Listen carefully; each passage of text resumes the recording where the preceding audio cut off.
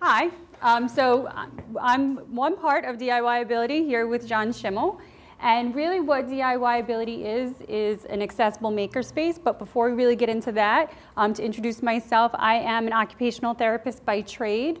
I work in the field of assistive technology, so I work with adults and children with physical and cognitive impairments using technology and changing the way they interface and interact with technology to help facilitate independence and whatever they want to be.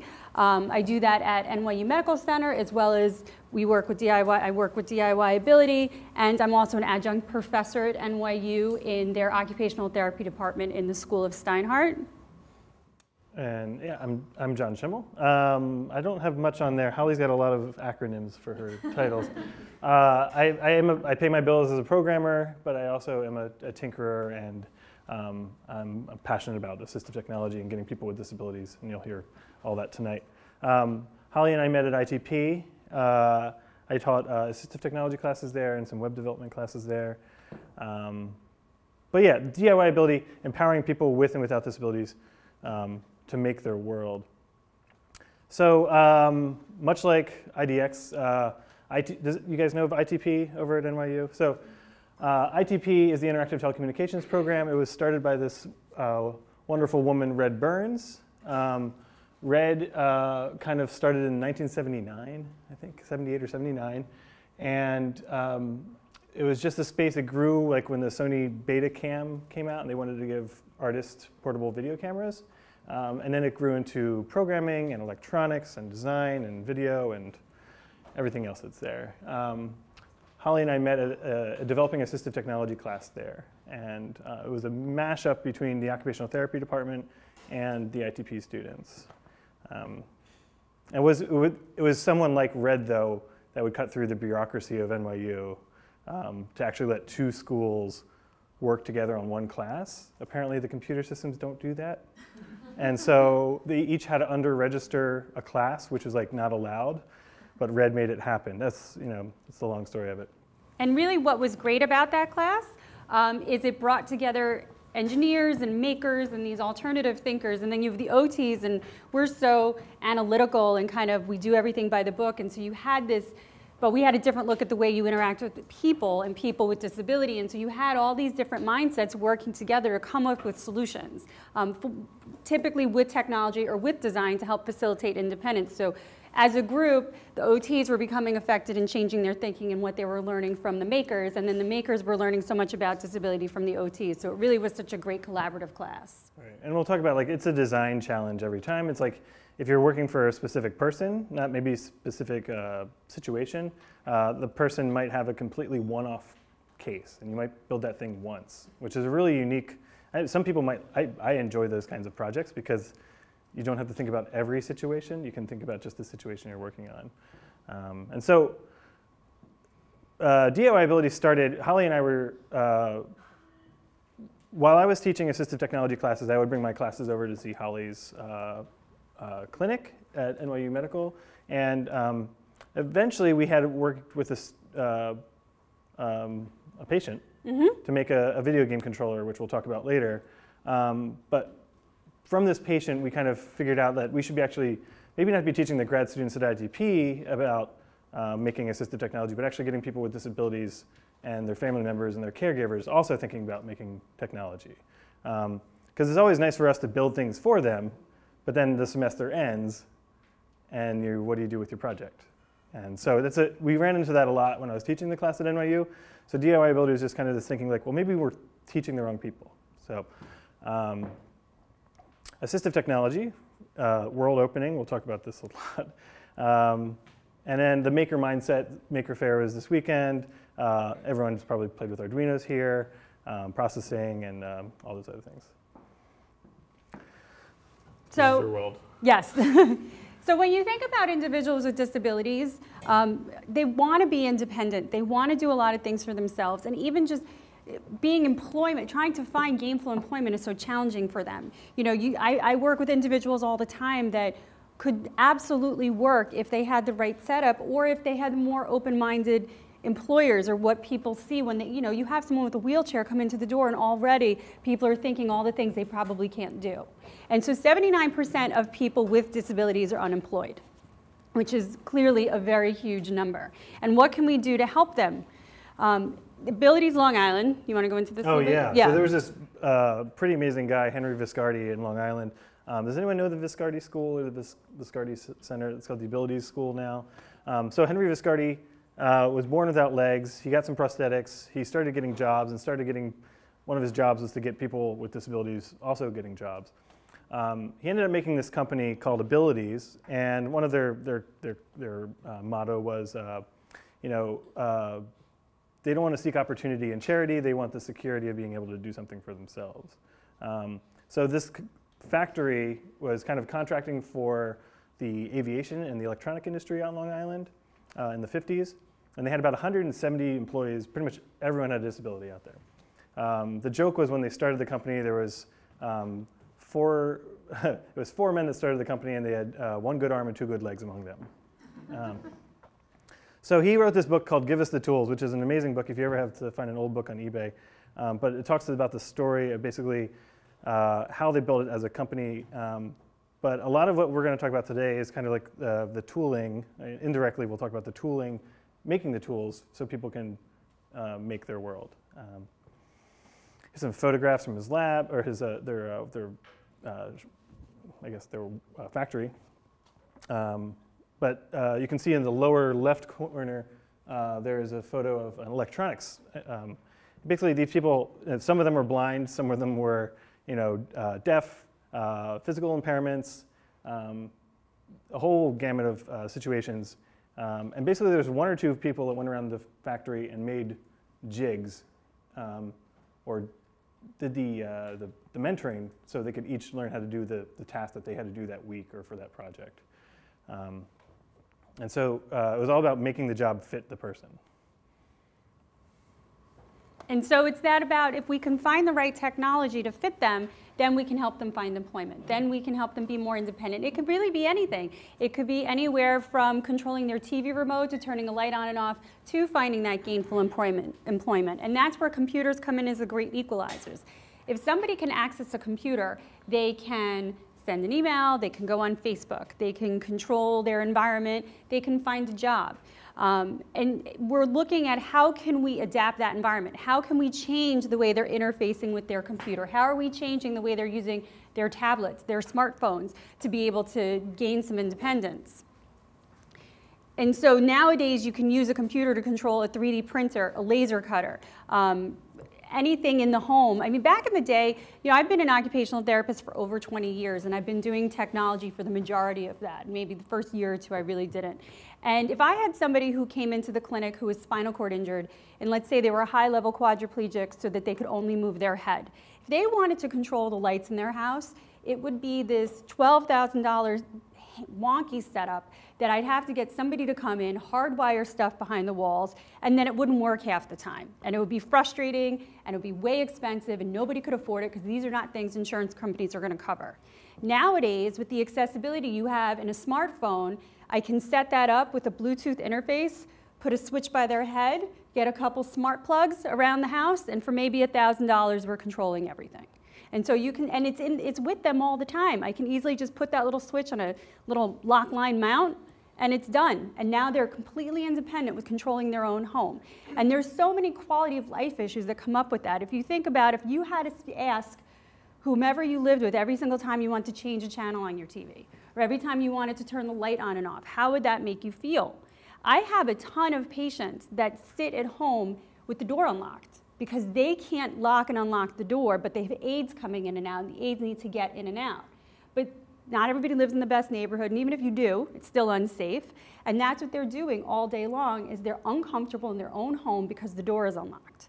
You put a smart lock on the door, and now they're independent. You put a little camera above it, and now they know who they're letting in, right? So it's just that little switch now has created a little bit more ease, it's made them more comfortable, and it's made them more independent. So if they can access a computer, they can access this technology, they're able to do these things that we don't even think about every day, but who we're letting into our home, right? Or how safe do we feel in our own home environment? And so I always like to define what assistive technology is when I'm talking to folks, just so we all know. And this is the Assistive Technology Act. And it's defining AT as devices that are able to improve the functionality of persons with disabilities, and then it goes on to say that they can be purchased or customized, and it gives some examples, right? Scooters, canes, power wheelchairs, manual wheelchairs, patient lifts, and on and on. Really what this definition is telling me is that assistive technology is the use of a device or tool to help facilitate independence. And so you have some typical assistive technologies that you might think of in a healthcare space, like a wheelchair, like a cane. Technically, glasses are a form of assistive technology because if you need them to see, that's helping facilitate that independence. But then if we start to think about now even just some of the newer technology, like I just gave the examples of the smart home technology, that's a form of assistive technology. It's giving them independence in their home. Using an adapted smartphone, that's giving them independence to communicate to their caregivers or their friends or make a dinner date, who knows, but you're giving them that level of independence. So how are we using these everyday tools to help facilitate independence? And who could benefit? I mean, really anybody with a disability. They could be physically impaired, they can have cognitive impairments, any kind of sensory disorder, impairment. It doesn't really matter. Just somebody who would benefit from some kind of device or tool to help them become more independent. Really, that could be any of us. I mean, I'm wearing contacts right now. I'm benefiting from assistive technology. And so when you think about assistive technology and computer access, the computer, and really now tablets these days, can be used by individuals of all abilities with the right adaptations.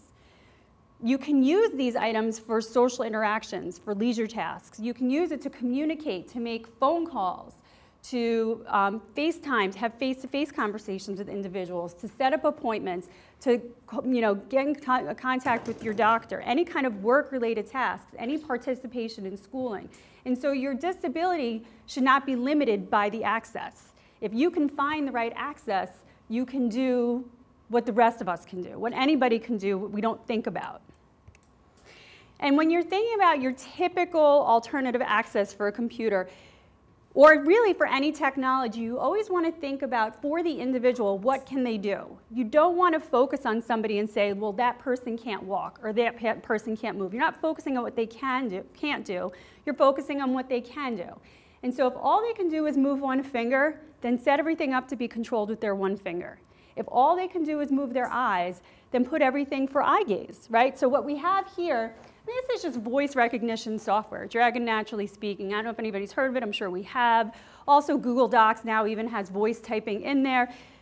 Just a way, so if all they can do is control with their voice, they have a nice strong voice, then have that be the access method. You have an individual that can only move their eyes, well, you can get an infrared camera, and you can have that infrared camera put on your computer. Can be put on a Surface tablet, anything with a USB port, and they can control their entire environment with just their eyes. This is a picture of a head mouse, and there's lots of different options for head mice right now, but let's say your person can only move their head. This is an infrared camera that tracks the head movement. And depending on how they move their head, they move the cursor. But then, so you give this access to somebody, and now they can program and code. Now they can get a job. They can work from home. They can go into the office, whatever works for them. Or I have another picture of the other individual at the end who's using a joystick that can be controlled with your mouth. And so they can move the joystick with their mouth, and then by sipping and puffing with their mouth, they can do left click, they can do right click. Again, completely controlling their computer, completely doing whatever they want to do. And now, even with the maker movement, we'll talk about it a little bit. There's an organization called Makers Making Change that is doing build-outs of this, where they have an open source version of what they call limp sync, where they're giving these to individuals, because these devices are not cheap, and these devices are not covered by insurance. So both of the items you see up here are $1,000. But now that the maker movement has really kind of enmeshed themselves in the AT world, they're doing the build-outs. I think it costs about $200 to do a lip sync kit and put it together. So that's really great that all of these things are happening where it's more accessible. Everything's becoming more mainstream. It's not that different anymore. And the nice thing about that Makers Making Change, what's their parent organization again? Neil Squire. Neil Squire invented the first sip and puff. So they're like full circle now back to like distributing it out to the public. Yeah. So that's kind of nice. And they're really great. If you ever look their stuff up, they have, if They're you're Canadian, they're nice. they're really nice. They're Canadian. Yeah, right? But if you ever look on Thingiverse, they have some really great prints for adapted key fobs, for ways to carry bags. I mean, they're bringing it at its basic level, but little things that make it independent. I've actually printed the bag holder for a bunch of patients. They love it. It just makes it so much easier to go food shopping for them. So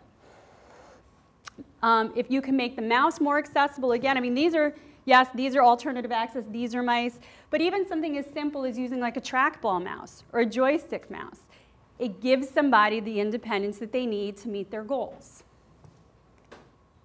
With keyboards, you can add software. Just using an on-screen keyboard can make the world of difference. So you have that person that's doing a head mouse, you have that person who's doing eye gaze, this is how they're typing. You have someone who becomes fatigued when they're trying to type a lot of letters, maybe they're dyslexic or have word finding issues, then you can add what's called word prediction, where words are getting predicted. So I know our phones all have that now, and it's not like autocorrect where it's really annoying and it's going to replace for you. But it's giving them choices that they can select off of the list. And depending on the program you use, they can hear it. So if processing is an issue, they're not sure what's on the list, they can hear it and make the correct choice. And these are very small examples of the tons of stuff that is out there to really help facilitate independence. Different hardware, different types of keyboards, different layouts where you can change the print size, you can change ABC from QWERTY. All these things can be done. And then, you know, again, that environmental control, that smart home technology. This is really, I would say, one of the biggest changes over the past couple of years that I've seen is just the inclusion of smart home technology for these folks. It really has made such a difference in independence. I mean, I've literally had patients that can only move one toe, and we've had their entire home being controlled by a switch under their one toe. So it's been amazing. And then again, we do see a lot of individuals that have communication impairments that are either nonverbal or their speech is so slurred that they can't be understood.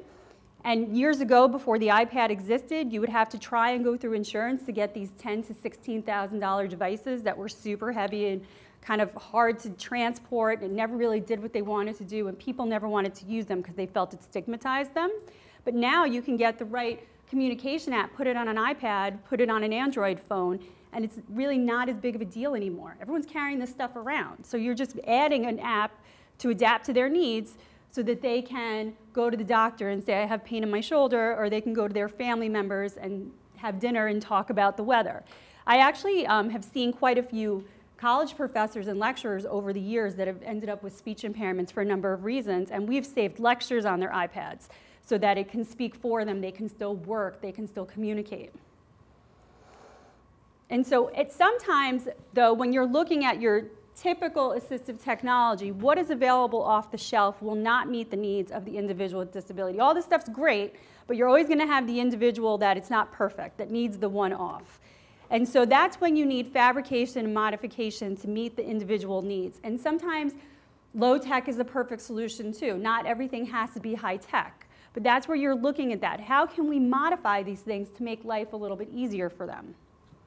And so something as simple as making a dowel so somebody can press the button on the elevator in their apartment. I've done this a lot, and people love it. It doesn't mean they don't need an aid. It doesn't mean that somebody's not going to help them with things, but just being able to choose the floor to go down, it helps make them feel more confident in themselves and how they're doing their day. The picture on the right was something I was doing at work one day. I had an individual that had a pain disorder and couldn't touch hard objects, couldn't use a mouse. So using a makey and some conductive fabric, we made a fabric mouse. And so down the line, it became a lot prettier. It didn't look like this.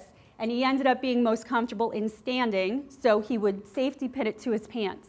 And then he would have his hand on his side, and that would be his mouse. So we were able to just quickly fabricate a fabric mouse for him so that he was able to, he was a programmer, so he could be independent at work and have an adaptation to meet his needs.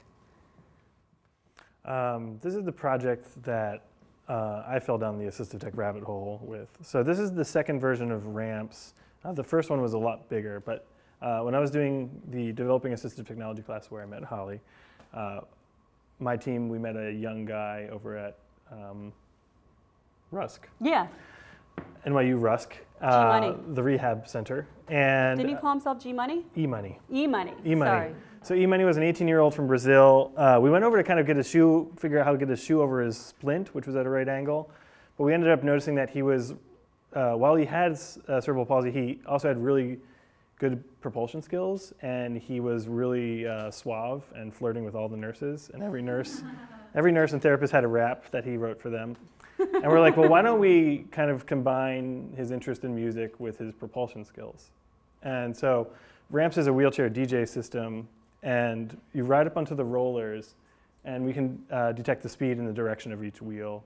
This one also has some force sensors underneath, so there's some use you can use for trunk support, trunk balance, or you can have another interaction mode with that. So the left wheel would fade and the right wheel would scratch. But you could also hook it up and make games like very much tank-like games, right? And it was this kind of, it took the assistive tech thing and made it kind of look like, maybe this isn't the orthopedic stuff we're thinking about, but more like the self-expression stuff. And so it was a really great project. The second version here was designed by Vlodek Kos, who in his former life, he was a carpenter, and he worked over at Cooper Union. And but it would fold up, and it would fit into a shelf at the hospital. If you notice next to the wheel on the edge of the wood, there's a little, there's a bearing sticking up. And we had to put the bearings on. We didn't realize this, but there's not a single floor in New York City that's level. And so as you're propelling, your chair just starts going off to the side. So we had to put bearings on. That was the one kind of like New York feature we had to add in. This is built with like a rotary encoder. This is pre-Arduino, so we used a PIC. And we used like some just basic libraries we found. So all this came back around when I was a researcher at NYU, and I would bring my class over to see Holly, and we would, at the end, we would kind of have conversations about like, well, what should we work on next? And we ended up meeting a person who then kind of inspired us to make more and DIYability for people with disabilities. And so electronics fabrication, home automation, stuff like that. Also, healthcare professionals. Do you want to talk about healthcare? Yeah. Do you know anything about healthcare professionals? I don't know much about healthcare. Okay. So, especially from OTs, I think what always drew me to being an occupational therapist forever and a day ago was the creativity. OTs were always making stuff. I mean, if you look at the history of the profession, they were extending shoehorns so guys coming back from war that couldn't bend down could get their foot in the shoe, or making little reachers to pick things up, the things you see on the infomercials in the middle of the night. OTs use them all the time to help pick clothes up off the floor and stuff. And so, why can't we help teach these individuals to make things for their patients? Why can't the healthcare professionals be the makers? So we didn't want OTs, physical therapists, speech pathologists, anybody who's interested to have to seek us out or other people like us to make stuff, but why not teach them to make it themselves? Why not teach them and enable them to take the everyday items in their clinic and adapt it so that it would benefit their individuals that they're working with? Yeah, and a lot of this comes from like, if you've been to Maker Faire or if you've been to any of the Make events, it's kind of like there's a population that goes there and it's kind of homogenized. Yes. And you don't see a lot of people with disabilities there. You don't see many occupational therapists there, or nurses, or anyone that kind of has really practical needs during the day, during their job. But all of the stuff that they have on show there and that they're selling could totally be used in different ways. And so it's kind of this, what we noticed early on was that one thing, no one was really talking about it or doing it. There was a few people scattered around, but it wasn't part of the actual community that the Maker movement was kind of pushing. And so we were hoping to kind of break into that. And if you look at the curriculum of what these healthcare professionals are getting in college, nobody's getting this stuff. When I went to OT school, we did learn how to, we learned how to make a loom, for gosh sakes, but this was a long time, yeah, I know. It's really old. It was old. It was a long time ago. And they don't even do that anymore, but we did learn how to craft. Crafting was like a big thing in OT back then, but they don't even do that anymore. So you're really not doing much with your hands to adapt. So why don't we bring it back and teach them how to do it? Teach family and caregivers how to do it.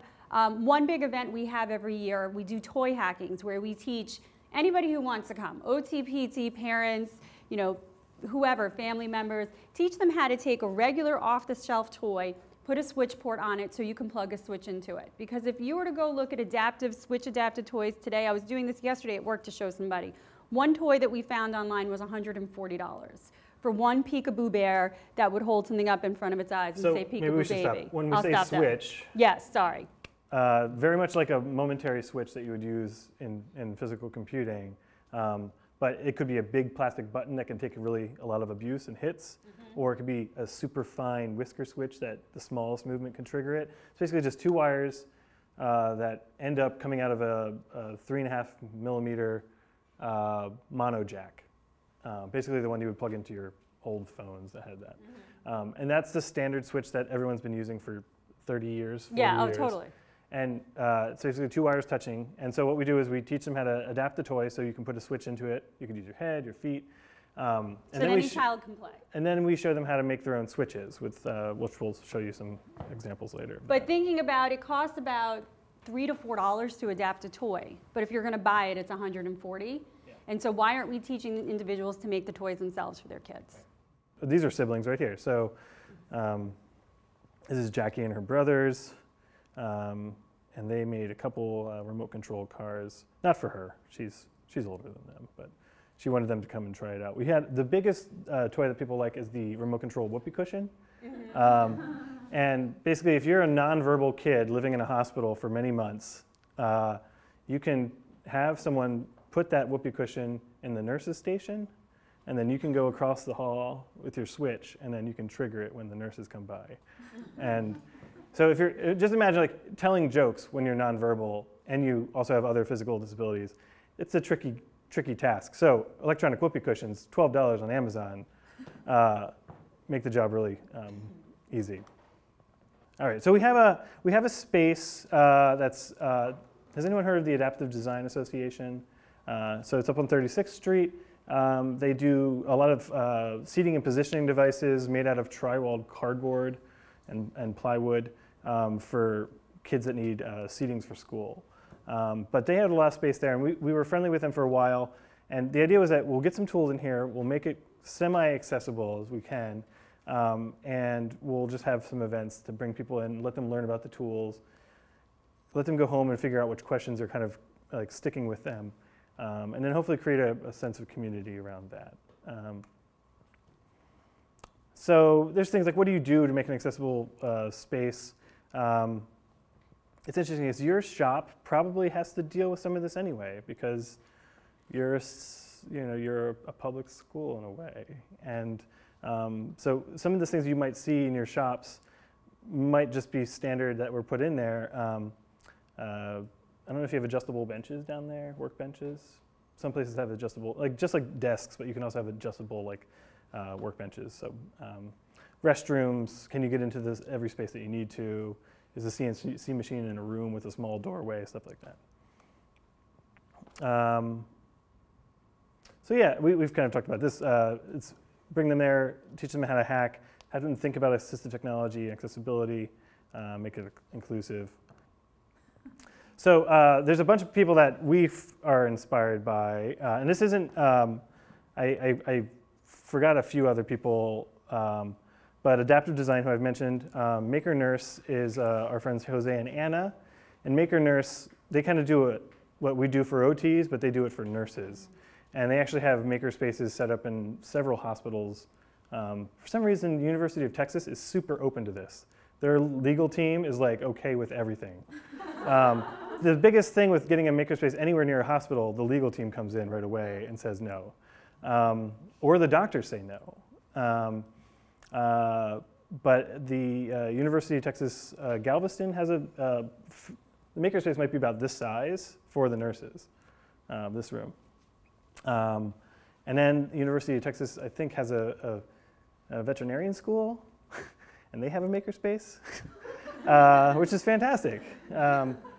Merle Appler, she's done some work on, I don't think she's there at Annenberg anymore, but she had a book out about communication devices and how the voices of those devices will project the, all the personality of a person. It's really a deep, interesting sociology of like what our communication device is actually doing.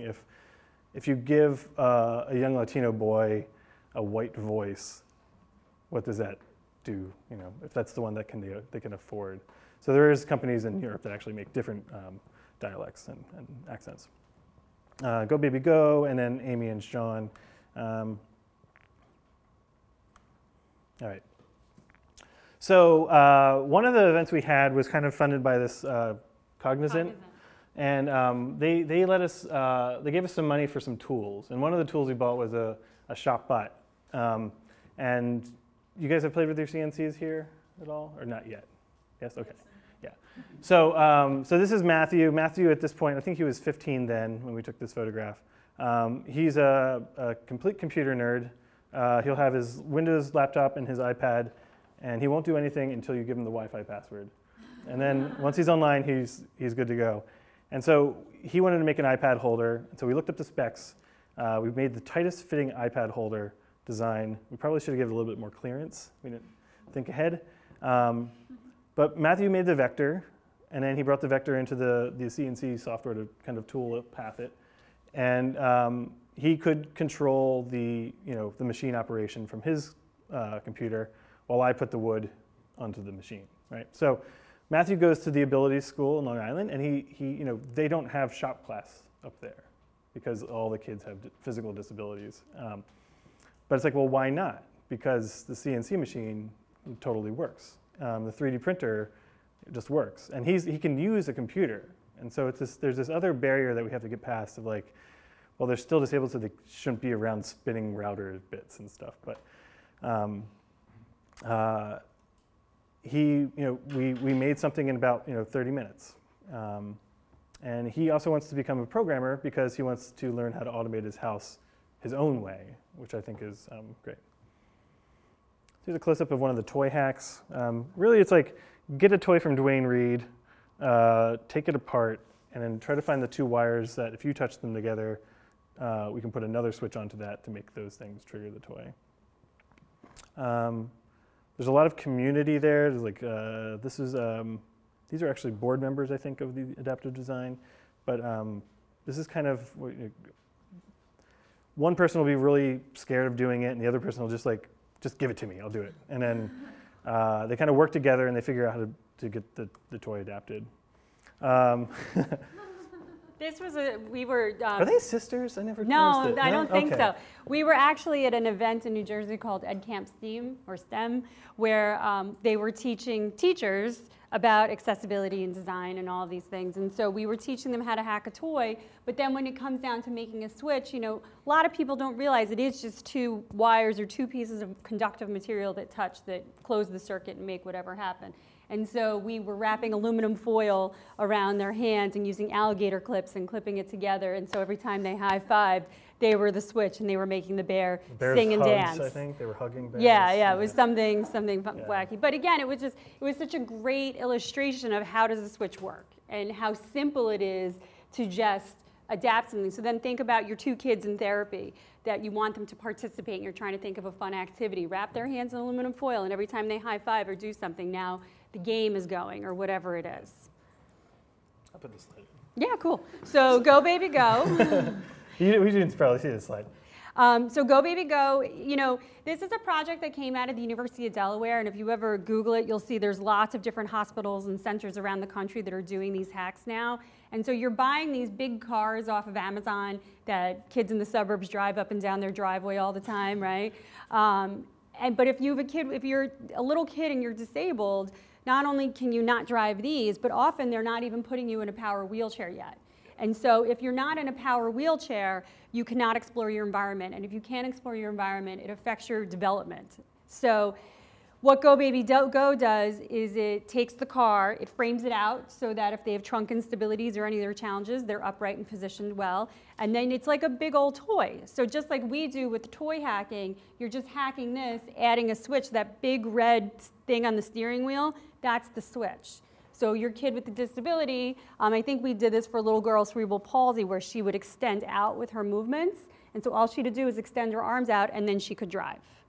And so she actually had brothers that she lived with, and the mom was really motivated to have them all be able to play together, but she wasn't mobile and the brothers were. And so mom wanted her to be able to roam around the environment. Yeah. So. It doesn't turn, it just goes. But if you lock the wheels in a circle, you can have them go around in a circle. But the idea is that these little kids, if they don't get the ability to explore their world, a lot of developmental processes of a child at that age just don't start flowering. And so you can imagine how frustrating that is for a parent that they see their kid wanting to get moving, but insurance won't pay for a chair until they're 4. It's awful. So Cole Galloway was in the physical therapy department there. Mm-hmm. He's also done some interesting projects like rack systems with pulleys and harnesses to get people who have walking disabilities to be able to move around their homes. But this is a great, simple, I mean, it's like the car's cost plus an extra $30. Does anyone know what the orange thing is? Pool noodle. Yeah, so that's like $2 at Kmart. And PVC pipe and some wires. This is the thing that like high school STEM departments really like doing. They like to show how good they are. And so, it's fine. But the one thing that's kind of missing from this is that not every kid wants the PVC layout like this, or would need a PVC layout like this for framing. And so Adaptive Design, who we share space with, they've done some really wacky custom designs. They take about 2 or 3 weeks to build it out, whereas this is kind of usually put together in like an hour or 2 in a gymnasium somewhere. But if you want something really custom that completely fits the person's just sitting ability, Adaptive Design does some interesting things. So we got into this program in New York City Economic Development, and we got some time and a little bit of cash to kind of work on this project we had done years ago called Capacita. It was an accessible video game controller. The idea with the accessible video game controller, which we'll talk about soon, is if you've played a PS3 or an Xbox, you have the controller. It's got 13 buttons or so and some joysticks. You do need 2 hands most of the time to control that. Even with one hand not available, it's difficult to play. The person that we were working with had muscular dystrophy, and he basically had, he used a head mouse to control his cursor, and then he had one finger. That could do a fiber optic switch for left click, right click. So, his chair that Holly hooked him up with was his finger could drive the chair, but it could also switch modes and become a Bluetooth mouse. Yeah. Isn't that cool? So anyway, what we did is we made a controller that could be switch accessible and computer controlled to control the consoles. Because what we needed was something that was not really, at the time when we were building it, it didn't exist. And we wanted something that could just be, anyone could kind of put an interface on top of it, APIs for any of the programmers out there. And then it would control the consoles, which Xbox or PS3. And so what we had with that, just to kind of talk about this for a second too. So what we did is the controller that we built out would interface with the gaming system. And so it was kind of a go-between with the laptop. And so if they could access their computer, they could then play the game. And a visual of the controller would come up. And so for some of these games, you have to hit multiple buttons. Like the fighting games, you have to hit 3 buttons at a time, right? So even, I don't know if anybody's seen the new Xbox adaptive controller that's come out. That has 16 different switch ports along the back. But again, if they want to play some of these games, they have to have a lot of switches plugged in and mounted at all different areas. And if they want to do some of these moves, they have to hit 3 or 4 of these switches at the same time. And so we had made an overlay that you would see, much like an on-screen keyboard. We don't have that slide. I know, I don't know what happened to it. Oh well, sorry guys. There was a screenshot of the interface, and it was just like, it was the buttons that you would see, the icons on the buttons, but you could drag them and put them all over the page. And you could have multiples of the same buttons all over the page. So that you can almost create like macros for certain games and certain layouts. And so if you needed to hit 4 buttons at the same time to kick somebody in the head, he just would have to roll his pointer over that, and then it would do the move. Right, the grouping and the and the individual that we actually, the original idea came from was, as John said, had muscular dystrophy. So when you have muscular dystrophy, when you're a little kid, you don't really have too many issues going on. And then as you age, you become more and more impaired. The life expectancy of a male with Duchenne's muscular dystrophy is about 25 to 30. And by the time it's the end of their lifespan, they're on a ventilator, they really don't have any movement, they're pretty impaired. They're in power wheelchairs. And so for this young man, he lived in a high-rise apartment building. He had a brother who was like a year younger than him. When he was a little boy, he would play with all these little boys in the apartment, in the building. And then, they would play video games, they would run around, they would do everything.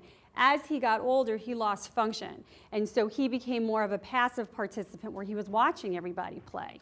And so when I met him, all he wanted to do was play video games with these kids. This is all he wanted to do. And so it became our project, almost our mission, to get him to play. And what was one of the best things about it was that when we were doing the final setup, we didn't ask his mom to come in, we didn't ask his dad to come in, we asked his brother to come in. And his brother learned how to do all the settings because his brother was the one he was going to be playing with.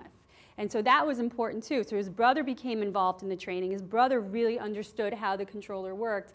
And we sent him home on like a Thursday, and then Friday happens, and it was a weekend. And then I checked my email on Monday, and there's this long involved email from the brother giving us feedback, telling us what he thought, and I think the last line was like, and I think he's kicking my butt in every game now, right? I don't know if you remember the email. It was something along those lines.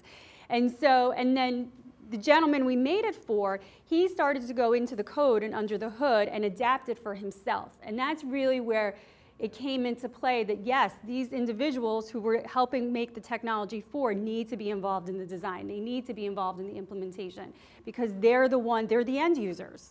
They're the ones that are going to tell us how to make it better. We can come up with ideas, but in the end, I'm not the one using it at night. And so it became such an integral part of his life. We had another person we gave it to, and we could go into the analytics and see what he was doing. And I think we knew when he ate lunch and when he ate dinner, because it was the only half hour of the day that buttons weren't being fired from his game controller. So, I mean, it really, but, there's an organization out there called Able Gamers, and their thing is helping individuals with disabilities game and looking at all these different adaptive ways. And they had a statement, I'm going to paraphrase, on their website that essentially said, for somebody with a disability when they game, in that environment they can run, in that environment they can jump, in that environment they can do all these things. And if they're playing against somebody in California, that person doesn't know how impaired they are. They don't know anything. The playing field is even across the board.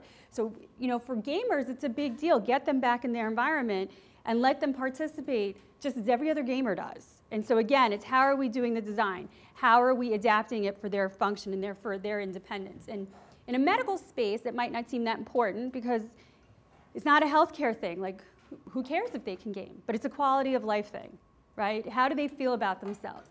How are they spending their time? Life is more than just asking for water, right? It's how else can they become more independent and really be more satisfied with their life roles. So the other one thing about the game controller was, so you see a little red, there's a Bluetooth dongle in there from SparkFun, and the idea is that you can connect to this computer with a protocol, and you can control the controller from whatever interface. If you're going to use processing, or if you're going to use Unity or whatever, you can control the controller that talks to the consoles. So the thought was, and we haven't really, we're still trying to figure out the right way to move on this, but can you use a video game controller to teach people how to program, or at least gauge their interest in what programming can do for them? And so if you think about programming as like, I can control my home automation and my lights and my stereo, but if you get them actually like building something that the tool that they'll use for themselves, like their own gaming interface, it kind of like gets their feet wet with programming, and it's kind of like everyone probably learns to program through example code, right? Like you borrow someone else's code, you tweak it, you see what happens. It's just that kind of like if you can make that spark, you know. So the idea that this isn't just a device to kind of like play video games, but could this be a tool for people to get into programming, to think about like how they could control their world. So with that, there's another project more recently called Blind Arduino, and I worked with Josh Mealy and Chancey Fleet.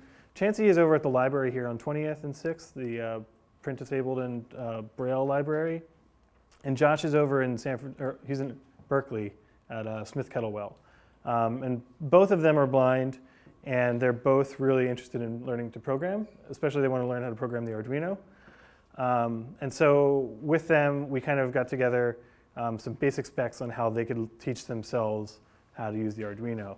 And the URL is there, it's very clear. Blarble.blogspot.com is a blind Arduino blog. And it is exactly a blog that a blind person would set up because it's just text. It's lots of text about how to set up the interface, the IDE, the programming pins. And so here's Josh and Chancey's hands. They're wiring up the Grove Shield, which I'll talk about in a second. The Grove Shield has these plugs, these jacks on it that can only get plugged in one way. And so if you have a servo motor from Seed Studios, or if you have a switch or an LED, they'll all have this 4-pin plug that can only get plugged in one way onto this shield that sits on top of an Arduino.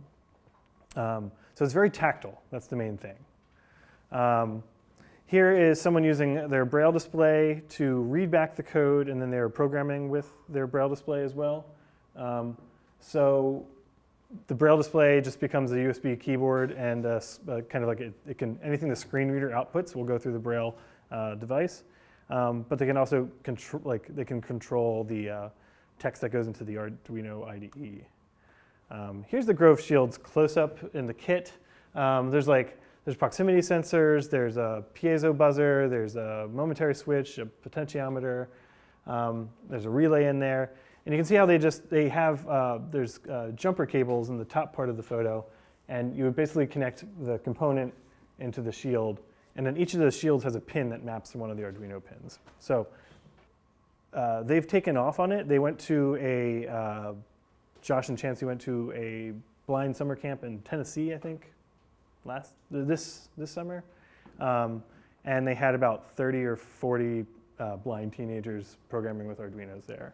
And the idea is that, again, these kids were never exposed to it at school, but it's the Arduinos are what, like 20, 25 bucks, and then the Shield kit is about, Seed Studio, by the way, the cheapest electronic components out there.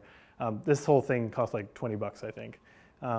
And they have, they have components that could be the Wi-Fi or Bluetooth that can connect into this. So I think we're going to wrap up on the slides here. We didn't talk much about the first ideas going wrong.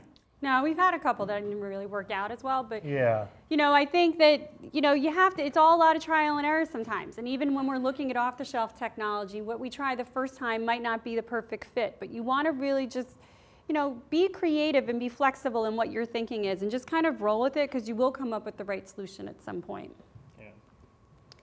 Oh, and an API, all the things. So the idea that the switch jack that plugs into an accessible toy is a 3.5mm mono jack. That's standard across all switch devices, even for the wheelchair devices that are switch controlled. Mm-hmm. To the Internet of Things, the power switches, to Alexa has an API, right? Google Home has an API. The video game controller that we have has a serial communication. It's a protocol. But the idea is that if you build your things with APIs, you can then snap your interfaces onto it. But you're not locking that interface to the product itself, right? So anyone could bring their own interface to it. And so you can imagine in the future, like kitchen appliances just broadcast Bluetooth APIs or BLE APIs, and then whatever interface that person needs in the kitchen to talk to their crock pot or to their oven, it can just be accessible. So maybe it's switch scanning, or maybe it's a voice over screen reader accessible.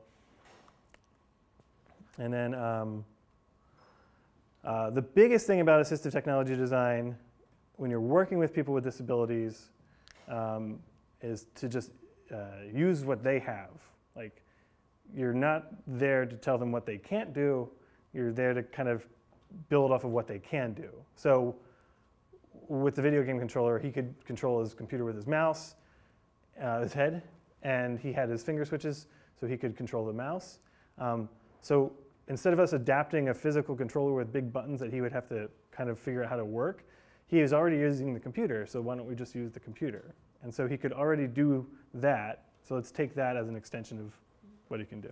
Another thing I'd also like to add, just in terms of when you're trying to come up with your solution or you're thinking about your design, is low tech does have a place. Not everything has to be high tech. Sometimes that can make the world of difference. There's a lot of moldable material out there. I use this stuff called Sugru. I don't know, I'm sure some people have used it. Instamorph. I use these things to make grips, to make things easier, to texturize things. And that's sometimes all an individual needs in terms of what to adapt whatever it is for them to make it more independent. You know, I always like to give this example of years ago when I was first doing assistive technology. I had this gentleman come in, he was a lawyer, had a spinal cord injury, he broke his neck when he was 19, and he was probably 50 years old when he was coming to see me, and he would use his computer with a stick in his mouth. And he had his keyboard mounted up here, and he would use his stick, and he would type. And he was a trial lawyer. Like, he was fully working. He was completely independent as he could be. But this is how he used his computer. And the reason he was coming to see me is because the mouse stick broke. So he came in, and he said, so I'm here because I want a new mouse stick. And I said, mouse stick? Why are you using a mouse stick? You could do this, and you can do that. And I spent like an hour showing him every high-tech thing he could possibly do to make it easier to use his computer. And at the end of the whole thing, he said, so do you have a new mouse stick for me? Right? So, you know, we got to listen to the people. We can't discount low-tech, because for some people, that's what they like, that's what they know, and that's just what works. And so not everything has to be a high-tech solution. Yeah. Thanks. I will share the slide link with Rachel so you guys can have the slides. Sorry I didn't put it on the slide itself, but thank you. Yeah, thank you so much.